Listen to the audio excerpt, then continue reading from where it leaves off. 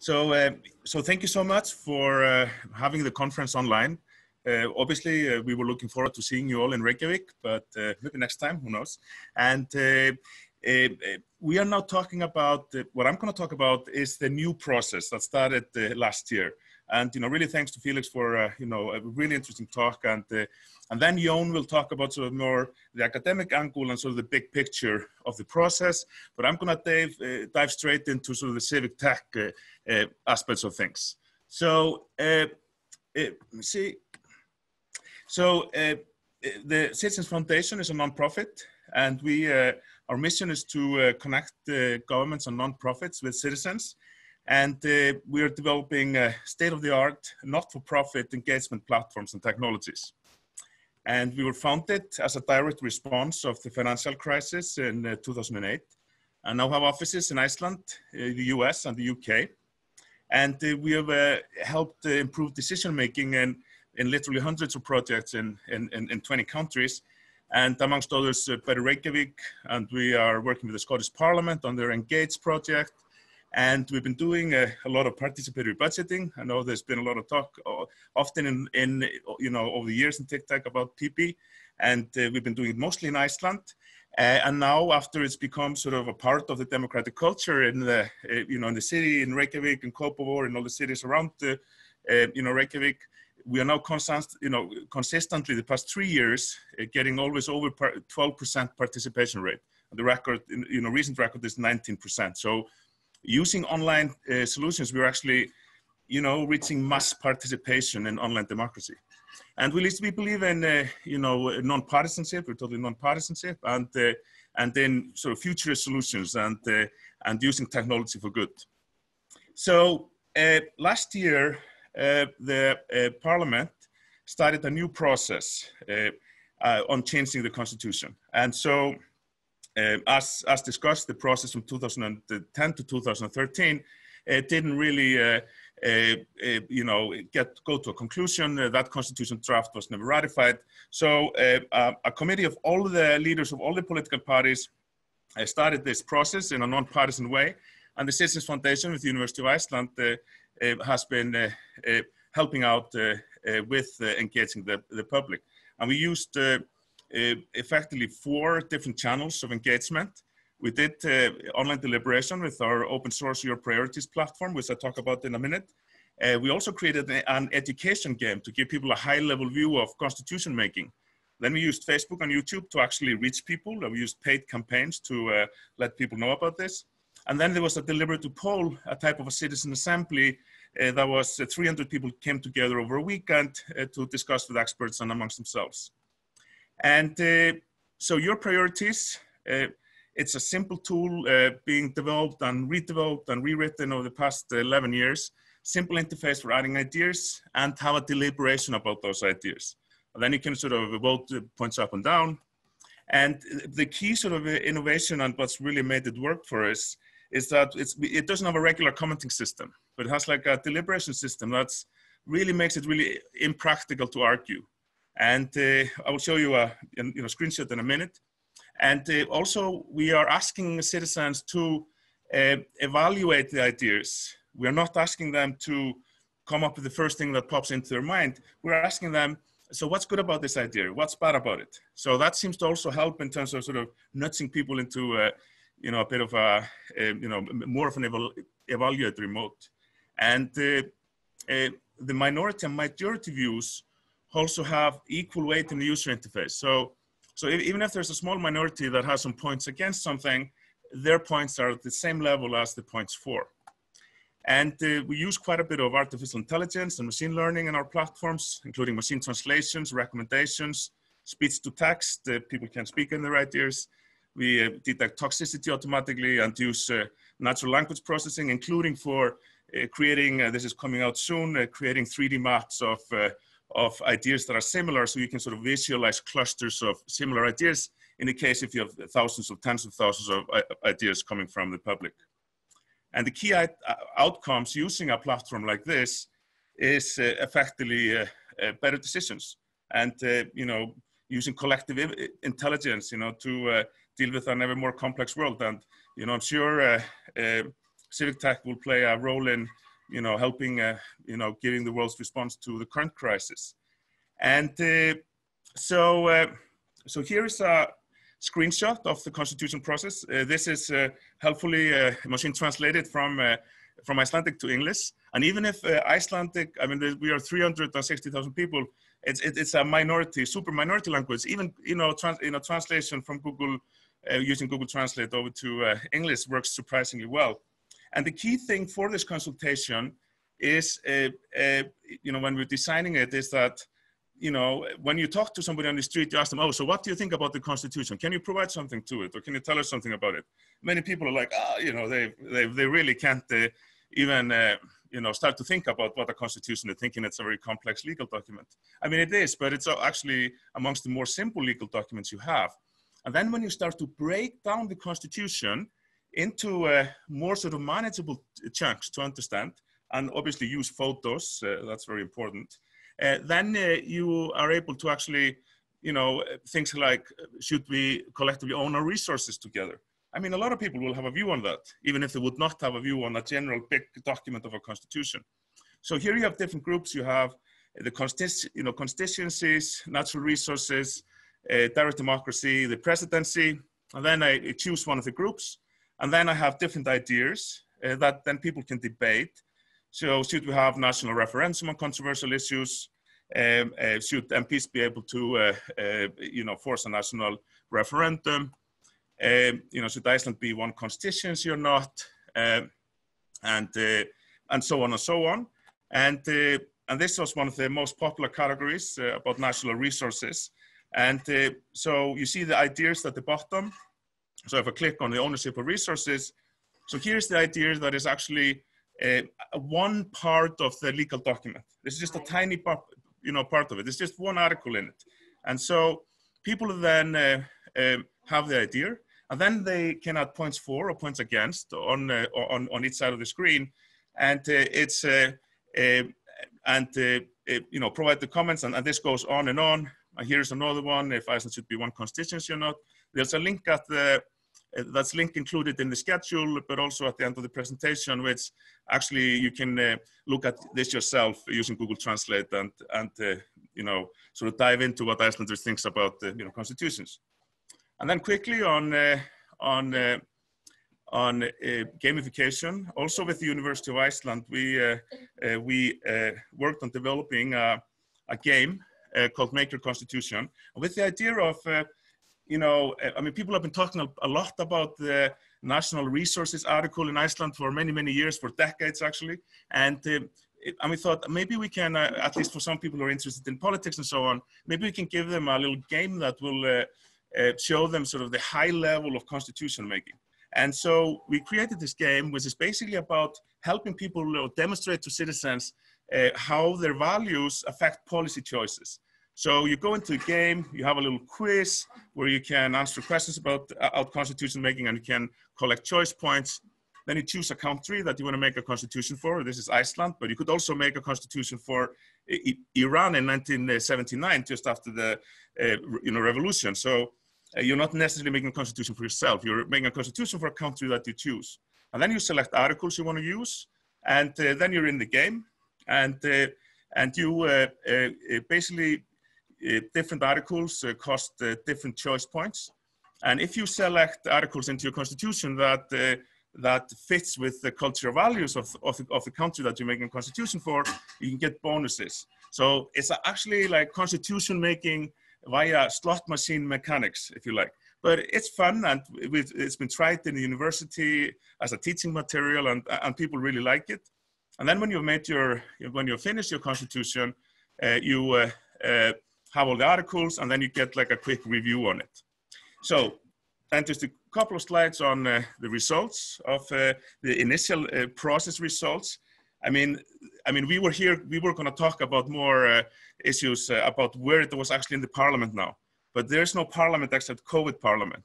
All business of parliament has been cancelled except for COVID-19. So the only results we have is actually what the process was. So we had over 39,000 citizens visited the website and looked at an average of 3 constitution ideas, and close to 1,100 contributed directly. And Iceland is tiny, so it's the US is 1,000 times bigger. So if this was US number, there'd be 39 million citizens participating with over 1 million contributing materials. We spent over 40,000 to promote the project on Facebook and YouTube, and we could have used more targeting, but for this sort of project, we sort of just need to target everybody. And finally, we did compared toxicity on the different platforms. We had data from Facebook, your priorities, and the deliberative poll. And we used an automated way, Perspective API, which is a way of detecting toxicity in text. And we had ourselves experienced actually quite a lot of toxicity on Facebook while we were promoting the project. Some people were calling us traitors and so on, and for not doing something, or why we were doing this project with the government and so on. But we had but then when we got the results, we saw, after looking at all the different comments, only 3.8% of Facebook comments were toxic or very toxic, but with a lot lower numbers on your priorities and the deliberative polls. So in our mind, we had seen a lot of toxic comments, but there was actually not that much. And when it comes to a very toxic comment, then in the deliberative polls, there were none. There were almost none in your priorities, and only very few also on Facebook, which I think is a good thing. And so we have set up a deliberation, your priorities group for the session, where you can ask questions as well, sort of asynchronously, even tomorrow or the other day. And it also has links to all the software, to the open source software, to the raw data for the data analysis of the toxicity. And thank you so much, and I welcome any questions later. Thank you so much, Robert. That was super interesting, and so much information in such a short space of time. So I'm sure there'll be lots and lots of questions and people reaching out. Right, so quickly, your co-presenter, Professor Jón Ólafsson, if you want to go ahead, and then we've got about 10 minutes for questions at the end. Okay, yes, thanks. I'll just share my screen with you. So let me see.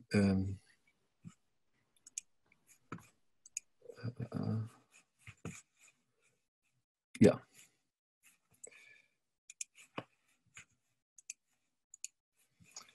Let me see. So do you see my screen? Yep, we can see. Okay, great. Good. So I'm gonna pick up where Robert finished. You have heard a lot about the Icelandic constitution saga already.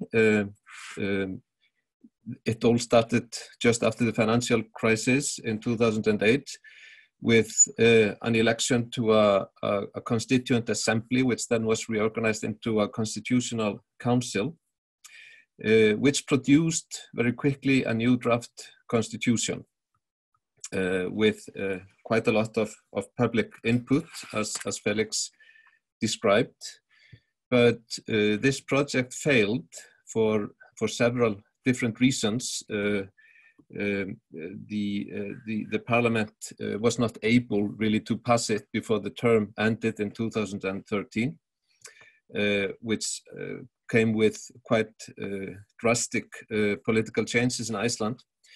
So now, a couple of years ago, the new government decided to embark on a second attempt. It's less ambitious, I should say, in terms of transparency and public involvement in actually writing a new constitution, but it's perhaps more important in this, more ambitious, I would want to say, in the sense of actually trying to revise the constitution with certain well-organized public involvement. So the idea was really to use state-of-the-art engagement methods, and not only one, but to mix several. So the methods that we have been using, and I have been involved in this as an academic, we were asked at the University of Iceland to help design the process. And the idea is to, on the one hand, we have been, apart from the project that Róbert has just described, the crowdsourcing project, where people are actually invited to to put forth their ideas about certain issues in the Constitution. We conducted a deliberative poll, which I'm sure many of you know what it is. Deliberative polls have been conducted for a number of years, and they mix traditional survey with very well organized face-to-face deliberation meetings. And the idea with the deliberative poll is to get the statistically significant results about the considered views of the public rather than just raw opinions. So the idea is that you actually improve on the ordinary opinion poll by inviting people to come together and discuss the ideas, understand better the trade-offs that they would be willing to accept, and so on and so forth. So the deliberative meeting is very similar to the national forum that was convened before the Constitutional Council started in 2011, but it is approached in a much more methodical way. We both survey the participants before they deliberate and after, and we keep very detailed records of the conversations, actually. So what we hope to accomplish with that, using both the crowdsourcing results from the deliberative meeting, where more than 200 people actually took part, and on measuring the changes in the views about the Constitution that we can see happening over the period of the deliberative poll, makes it possible to design a new constitutional bill based on public input to a considerable extent. So the crowdsourcing exercise provides the open access platform, and the deliberative poll provides the face-to-face deliberation. One is, of course, self-selected. The participants in the deliberative meeting and the face-to-face deliberation are randomly selected. So the mission really is to run this multiple face-to-face and the online democratic innovation with national government. And what we also need to do, and I think this is an issue which is very important in any kind of public engagement, the officials also have to be trained to understand and appreciate the input made by individuals and civil society organizations. What we have seen, and I think this is in particular the experience of the Constitutional Council Constitution draft, is that it's often very difficult for people who are deeply involved in public administration to actually take seriously and understand the kind of writing and the kind of proposals that you get from the public. One of the criticisms of the constitutional draft in 2011 was that it mixed traditions in constitution making, and many specialists about constitutions found that difficult to accept. There were very well-defined reasons for that in the explanations written by the Constitutional Council, but it was difficult for specialists and officials really to work with that. So we need to use the methods we have to help them understand the difference between special interest influence making, which they're used to and deal with all the time, and open and empowering involvement by the public, which they should be more able to understand. So there is an epistemic challenge here, which we are working to overcome. First, we need to ensure diversity and inclusion. Of course, participatory projects are not very useful unless they attract wide and equal participation. But it is also very important to appeal to the different groups in society and to use the different skills and perspectives that we have, not only from the general public, but also from special interest groups, from experts as well as from the officials and elected officials. So there is a balance to be found between empowerment and effectiveness. Again, going back to 2011, the Constitution Council then was really empowered. It could do whatever it wanted to do, but it failed to be effective. So that's a lesson to be learned. What can we do to keep the balance right, so that the citizens who are involved feel empowered, but that they are also effective, that what they propose is also really going to have an impact on what is then really done. Now, we have been dealing also with what I would like to call the activist-practicant gap. Róbert briefly mentioned that the government has not quite been able to win the trust of the public that the failure of the former project created. So we have been accused of, selling out to the government. But the fact is that we have a gap between those who are activists, who are constitutional activists and who want to go very far, and those who are prepared to take the smaller steps. So this is also something that we need to address. How can we make these groups somehow work together as well? Now, the question is this: can crowdsourced proposals be made alive and relevant to public administration and elected officials? And I think that's really the challenge of our project now, not only to conduct the experiments that we have described, but also to follow up on them. We have to, and that's also one thing that the academia, that the university can do, to actually follow up on the ways that you can put or bring the input of the public into the actual constitutional proposals or bills. So let me just end with this. We are running a 3-year research project, which is very much part of this constitutional revision. It's called Democratic Constitutional Design. And you see the link there. So I think I'm going to stop here. Thanks.